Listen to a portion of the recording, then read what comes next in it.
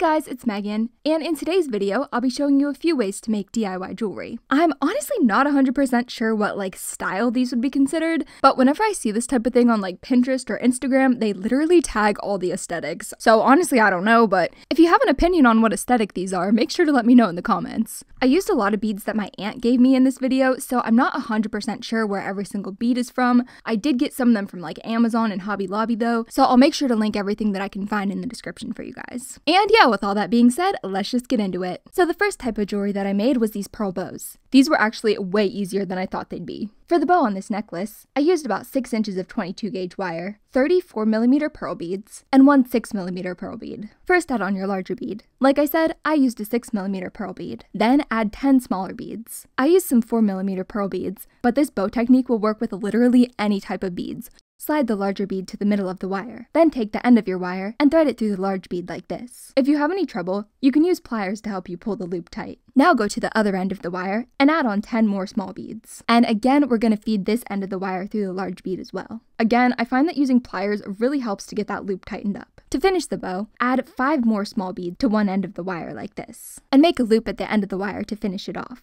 I finally got one of these one-step looper tools. 10 out of 10, definitely recommend. This makes it so much easier, but if you don't have one of these, you can totally just cut off the extra wire and make the loop with regular round nose pliers. And then just repeat this on the other side. So again, just add 5 smaller beads, cut off the excess wire, and make a loop at the end. And when you're done, you should have something like this. This technique can be used in all sorts of different ways. I turned this one into a necklace. I made this one about 14 inches long.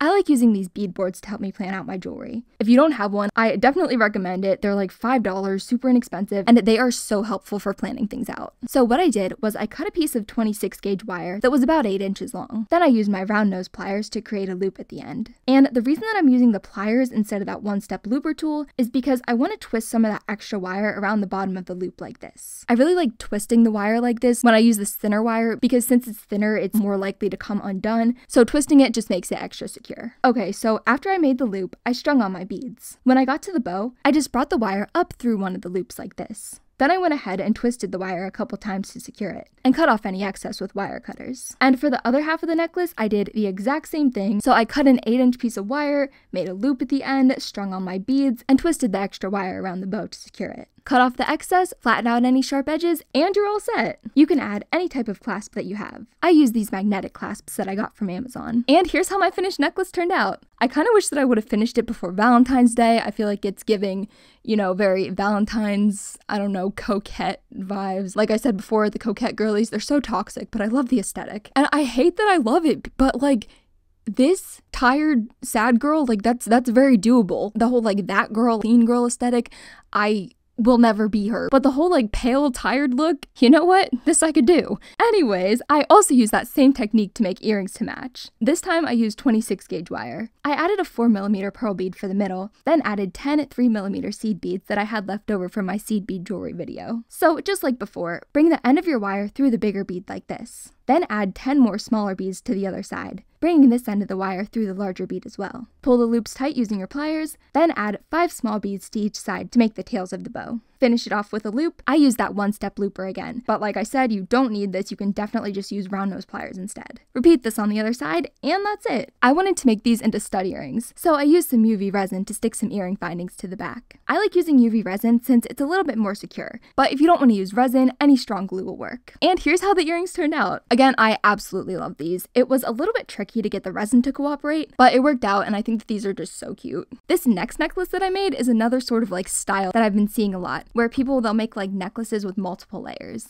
I started my necklace by making a loop at the end of a piece of 26 gauge wire that was about 16 inches long. I wanted my necklace to be about 14 inches when it was done, but I always like to cut the wire a little bit longer than I think that I'll need it since I do the loops at the end. So for the first layer of the necklace, I picked out an assortment of just a bunch of random beads that I had, and I went with a blue color scheme this time. Like I said before, most of these beads were given to me by my aunt, so I'm not 100% sure where everything's from, but I'll do my best to find similar beads to link in the description. So once I got to the end, I made another loop in the wire just like we did before. Also, note to self, white is not a great nail color color if you're gonna use the auto exposure on your camera. So hopefully the quality of this video isn't too bad, but like look how cute my nails are. I used a jump ring to add a lobster clasp to one end, and added another jump ring to the other side of the necklace to make the closure. I know some people like to use chain instead of just one jump ring, but I figure since these are just for me, like I can just make them fit and they don't really have to be adjustable. So as you can see, the necklace is about 14 inches long. Not exactly since I ran out of beads, but that's okay. But the idea is that we're gonna weave in the next layer of beads about every 2 inches. So I cut another piece of 26 gauge wire that was about 28 inches long. Like I didn't really need quite that much, but like I said, always better to do a little bit longer than you need. So for this layer, I made a loop at the end of my wire, just like we've been doing for all the other necklaces, and then I opened that jump ring on the end back up and added on this new piece of wire. I taped the necklace to my table, then I added 15 4mm pearl beads. You can add more or less beads depending on how big that you want these bumps to be. Find a bead that's about 2 inches away from the beginning of the necklace, then bring the end of your wire through that bead. I continued this the whole way across the necklace, adding on 15 beads, finding a bead on the first layer that was about 2 inches away, and bringing the wire through that bead. Now, since my necklace wasn't quite 14 inches, I had to make that last section of pearls a little bit smaller. So for this one, I only added on 12 pearl beads. I figured since it's in the back, it doesn't matter. To finish the necklace, I just wrapped the end of my wire around the wire loop that we made for the first layer a couple times to make sure it wouldn't come undone. I cut off the excess, flattened it, and here's how my necklace turned out. I originally was going to add a charm to this, but I decided I kind of liked it as is. What do you guys think? I think this last necklace was my favorite. Definitely a little more time consuming than the other two, but it was so worth it. The foundation of this necklace was a little bit different than the other two. Each bead has a small piece of wire going through it with a loop on either end, and then those loops get connected with jump rings. So after you pick out your beads, take a piece of 22 gauge wire and make a loop at one end.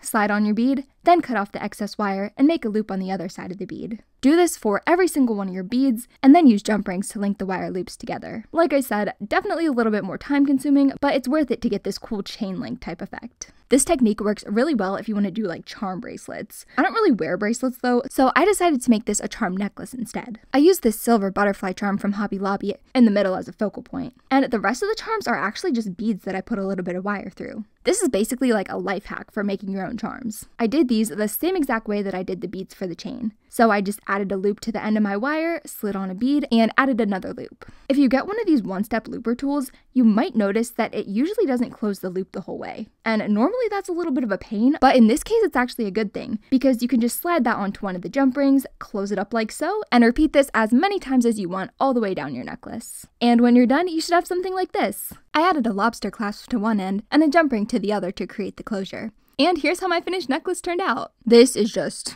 I'm obsessed. I got the purple butterfly beads from Hobby Lobby, and the white butterfly beads were from Amazon. I used this same technique to make another necklace with some leftover bows that I had. Honestly, I don't know how I feel about this one. Like, I feel like it would have looked better if I would have just used one bow in the middle instead of doing 3 of them, because the bows on the side kind of like flip up sometimes. But you know what? She's cute. I like it. And yeah, so that was everything for this video. Make sure to let me know which project was your favorite. I think my favorite was either the purple butterfly necklace or the pearl bow earrings. If you want to see more DIY jewelry videos, make sure to give this video a thumbs up and subscribe so that I know. I kind of already have a couple halfway filmed, so hopefully you guys like these. My merch, my website, and all of my social media will be linked down below. I love you guys so much, and I'll see you guys later. Bye!